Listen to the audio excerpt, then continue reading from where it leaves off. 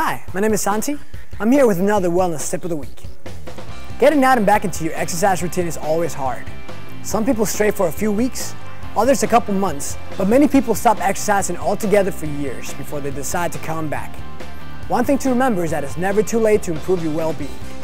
Here are a couple tips that may help you get back into your rhythm and help you make exercise a lifelong commitment. The worst is already over. Deciding that you're going to make exercise a part of your life again is the hardest part of getting back in shape. Now that you've gotten that out of the way, you can start making those changes happen. Don't make it painful. Pick exercises and equipment that you like, or at least tolerate. Although not everyone finds exercise to be fun, performing exercises you can endure will help you to keep you on track. Be consistent. The easiest way to get off track is to not plan your workouts. Find days and times that work with your schedule and make a commitment to exercise on those days. Always have a backup day in case something comes up.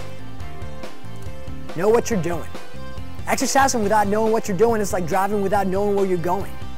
Don't get on a piece of equipment unless you know how to work it and what it is going to do for you. Ask a wellness coach or a personal trainer to show you equipment that is relevant to your personal goals. It's never easy to start an exercise routine after a layoff period, but by taking the right steps, you'll be able to quickly adapt and sometimes pick up right where you left off. That's all for now. We'll see you next time.